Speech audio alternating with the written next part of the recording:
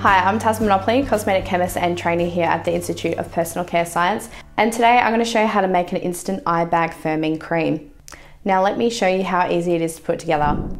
Okay, so to get started with my eye bag cream today, I have my water phase here, and to this I'm going to be adding a little bit of humectant. Now we do sometimes get dry under eyes, so adding a nice suitable humectant is going to give it some moisture, and it's also going to protect it from transepidermal water loss.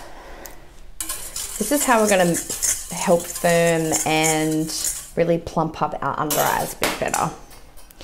Now I'm going to be making a polymeric emulsion today. Now for those of you who don't know what that is we are going to be using a polymeric emulsifier, which is what I've got here. So this is Cepi Plus S by Cepic. Now this is a Really G modifier and an emulsifier all in one, so you don't have to, it's called processable, so you don't have to heat.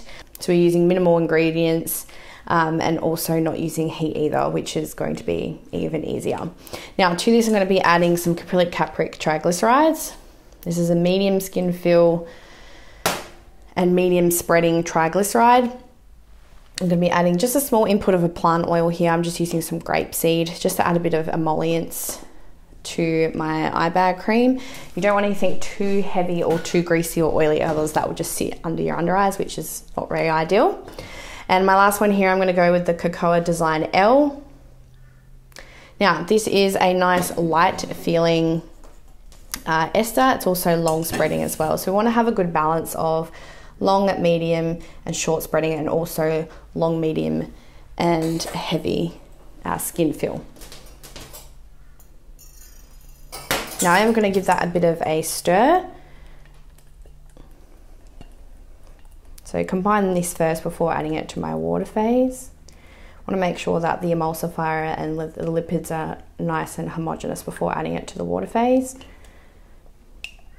Okay, and once that's nice and homogeneous, we're just going to add that to our water phase. Now I love polymeric emulsions. They always tend to be nice and light, and they're super easy and quick to put together. This is what I love about them. They're fast, efficient, and they're also nice and light. As I said earlier, you don't want to have anything too heavy under your under eyes. It's not going to be very ideal.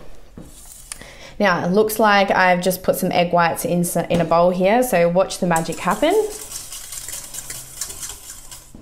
Does go a little bit lumpy, looks kind of separated, but when you keep mixing, it turns into a nice, beautiful emulsion.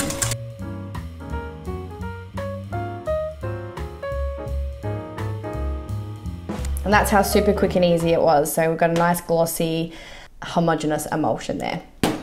Okay, now to my next phase, I'm going to be going and adding in some niacinamide. This is going to help brighten and lighten the under eyes.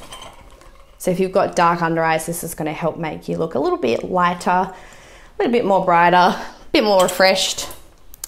I'm going to be adding a small input of a sparkly highlighted pigment here. This is going to help highlight the under eyes as well.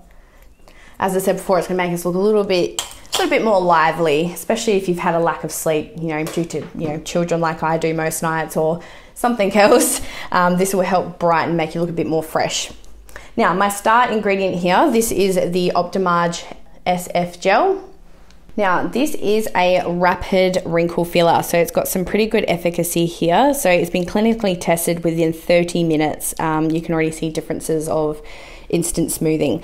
So it's got a really nice soft and non-silicone feel to it. And I'm just going to bring up some efficacy data here of the rapid wrinkle and fine line filling efficacy. So you can see here there is a consumer study, and you can see T0, so that means it was when it was first applied. The test was done on 12 females, double-blinded test, and the drying time was 20 minutes. And just after 30 minutes, it's already started to smooth and firm those under eyes, and within 4 hours, it's even better. So the results are really good and rapid. And you can also see some efficacy testing here with the Optimage gel versus a placebo. And then we've also got some more consumer fine line filling efficacy here.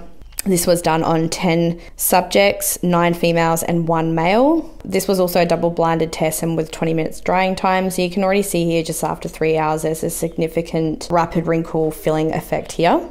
So I'm just going to go ahead and add that in there.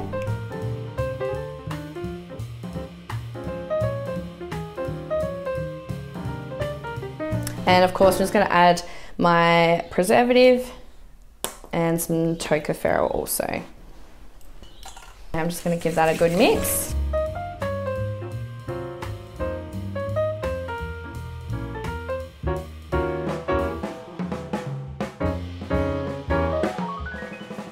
Okay, and lastly, we're just going to check and adjust our final pH.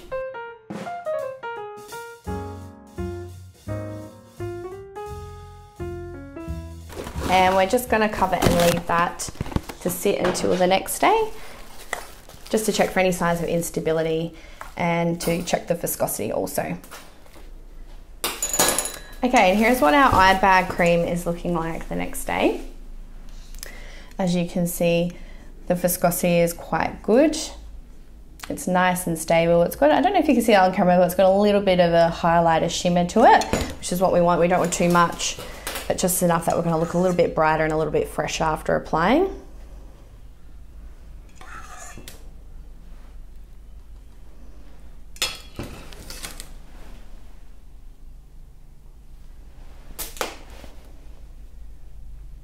So that feels really nice and soft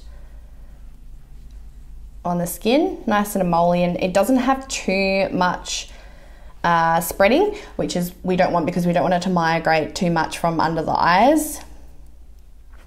It's also non-sticky and non-tacky also, and I don't know if you can see it on camera, but it's added just a nice little bit of shimmer to it. Well, there you go. That's how easy it is to put together a instant eye bag eye cream. Now, if you enjoyed today's video, please give it a thumbs up, leave any questions in the comments below, and don't forget to subscribe to receive notification on the rest of our videos. Happy formulating.